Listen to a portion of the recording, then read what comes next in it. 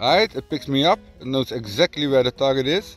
Hello everybody, welcome to a new episode of the DJI Mavic Mini Follow Me Mode sequel. Because in the last episode a lot of people asked me, how do you do that, how do you get that, where did it come from, Follow Me Mode? We found two more bunkers, one more turret. A bunker right underneath us. You can find here, there's an entrance. Let's have a peek, it's really dark outside. Hello everybody, welcome to a new episode of the DJI Mavic Mini Follow Me Mode sequel. Because in the last episode a lot of people asked me, how do you do that, how do you get that, where did it come from, Follow Me Mode? Can we finally upgrade the Mavic Mini to Follow Me Mode? Sadly enough, there is not a DJI app that you can update to unlock Follow Me Mode yet. But there's now a third-party app, it does cost a little bit, that can unlock Follow Me Mode and a lot of other cool new improved features that you can really improve the cinematic footage of your DJI drone and get it a lot more professional footage, like waypoints and a lot of other cool tricks and tips. But this episode will be mainly about the Follow Me Mode, how to get it and how it works, how to set it up. So let's go into the Google Play Store and get that new app, and that is Litzy. So you go into your Play Store and you download it. You do have to pay 25 bucks. It's not free, sadly enough, this new app, but it does unlock a lot of cool features that you would like to have, as I will show you in a minute. You download the app, then you go to beta testing, because it's still in beta testing. This is an app that is for a lot of other DJI drones. For the Mavic Mini is still in beta testing, so some of the app features will not work perfect. It's all testing. So let's go.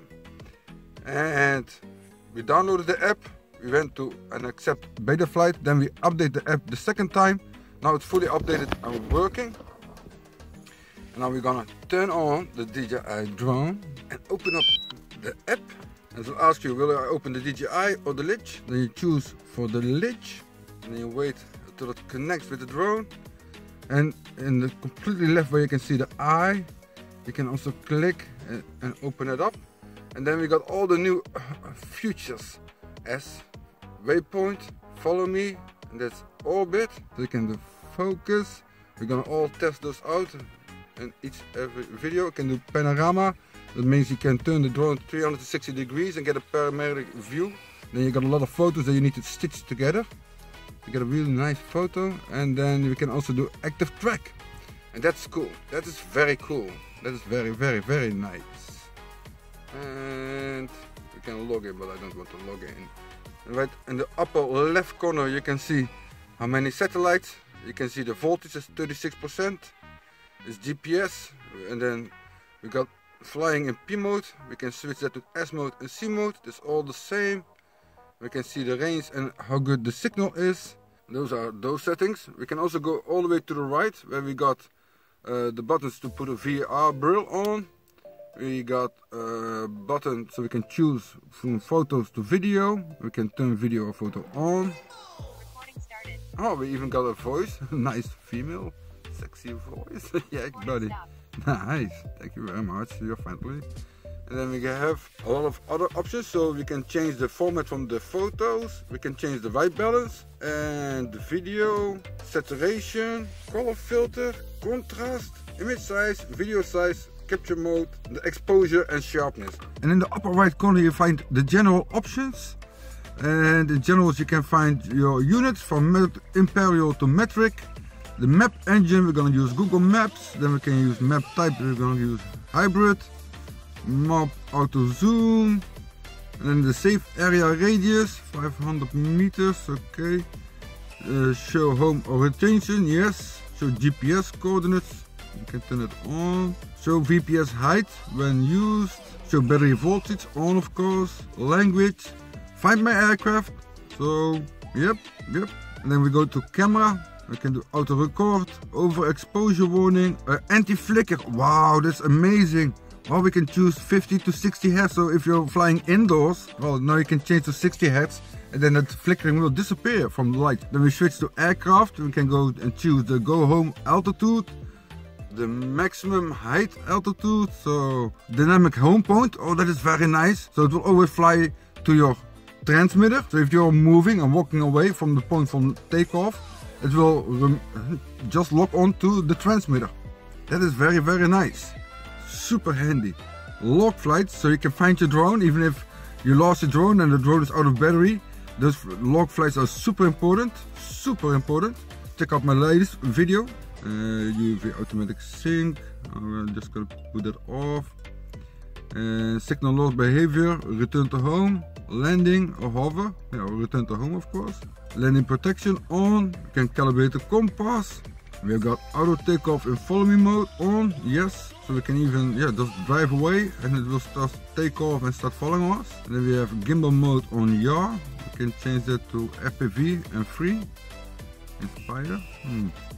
Just leave it on follow. We're gonna just have to test all those settings out, but it will be in another video. I'm just gonna show you that we got all the different settings that we used to have at the DJI app, but then a lot more and a lot better ones. And the gimbal extension 30 degrees, and I love that. Having a plus 30 degrees, it gets a nice cinematic shots that are different than usual. Then we go to speech, and well, I turn it off now, but I like the speech. You got a lot of like feedback on the frequency, altitude, distance, speed, battery voltage, so that's super nice. And then we can change the warning frequency into every 60 seconds or whatever we want. Yes, nice. When the battery drops below 40%, yeah, we can change it up. If the satellites count drops below 6, oh, that's all good. Then we also have keys, so we can set different actions underneath the buttons of your transmitter, but this is a simple transmitter of the Mavic Mini. We don't have all those buttons, but that's a cool option. Well, now let's go back to finally follow me mode and those settings and test those out and see how good they work and what options do we have. I'm super interested in showing you the follow me mode. Main reason why I wanted to have this app and all the other cool options that I'm just discovering. I'm just super impressed. Let's take off in the air. There's just one issue. Compass calibration is not working for some crazy way. So what do?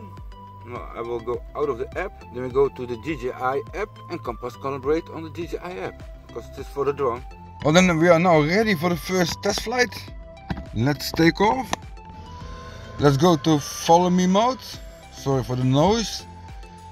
And you turn on the GPS and your internet, of course. Or it will be very hard to find you. Waiting on GPS.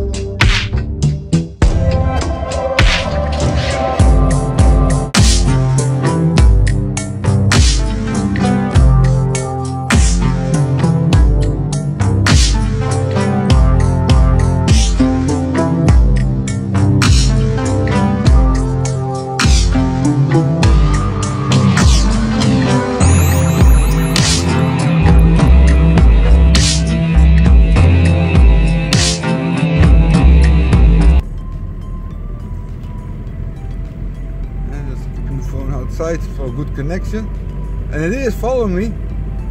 It did change the size of from which side it's following me, and I'm out of view. So I set the height of the object too high. Need to lower it a little bit. So we have to play with the settings. Let's lower the altitude. And just hoping. Yeah, that also changes the angle. maybe too much. Now we can go up a little bit because I don't see the car. Go up a little bit more. 20 meters. Now I'm seeing the car as well. Okay, just fine tuning it, and I hope it stays like this. And just fingers crossed, we get a nice follow me mode cinematic footage.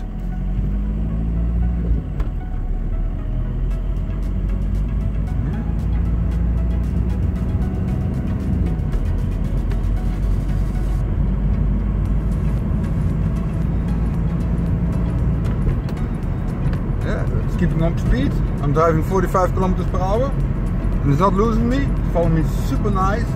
Okay, this is looking lovely. With some fine tuning, you get some really nice results. Woo, that's cool. That is super cool.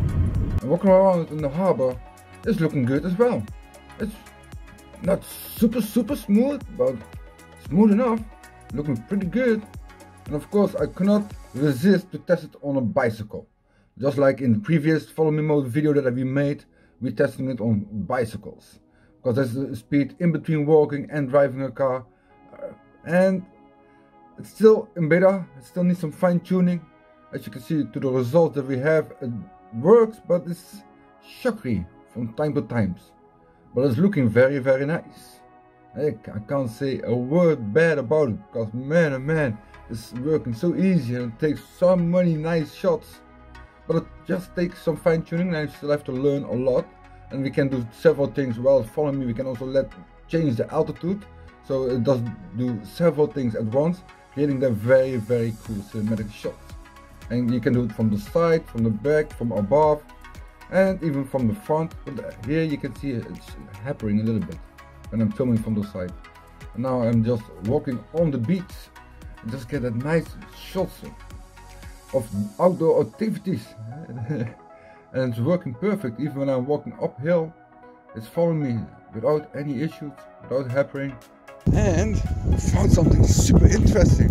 And I didn't know that it was here, but we found World War II bunkers. Heck yeah. Maybe it's not easy to see, but right here I'm at a World War II bunker. There used to be a turret right here in this little round circle. Let me move it up a little bit here.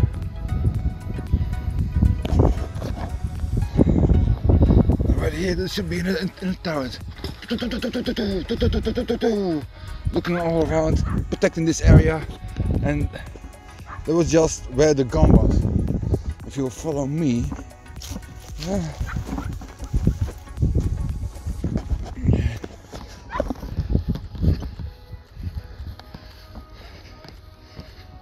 we found 2 more bunkers, or 1 more turret.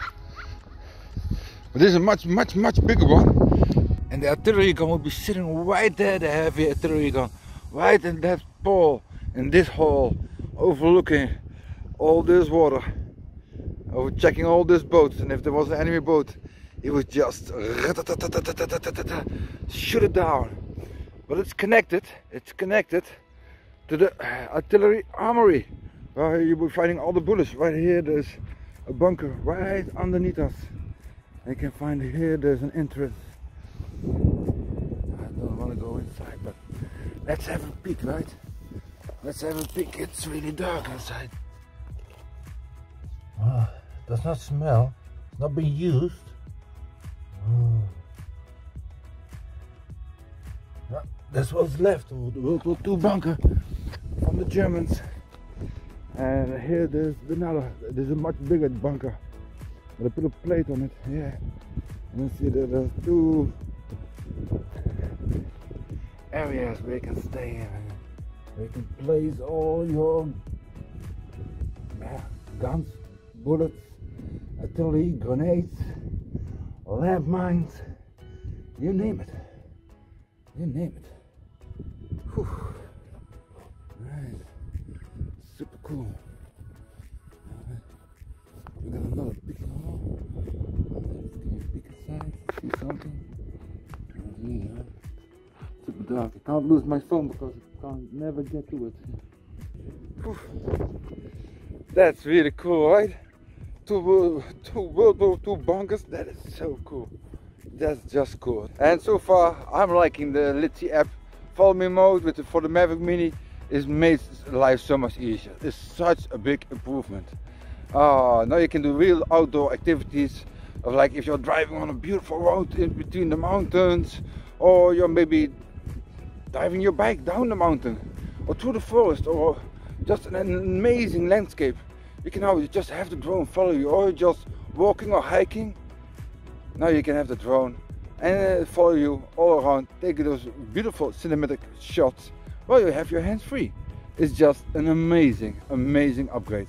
I'm loving it so much, and I did not even explore 10% of what all the app got to offer, because there are so many options. There's so many options, and we have to fine tune so many settings to improve the performance. And there will be coming updates, because this is just beta. This is just testing. This is not the real app that will be coming out later on. But you can already go ahead and test just like me and have the functions that you just see. I really hope you like this episode.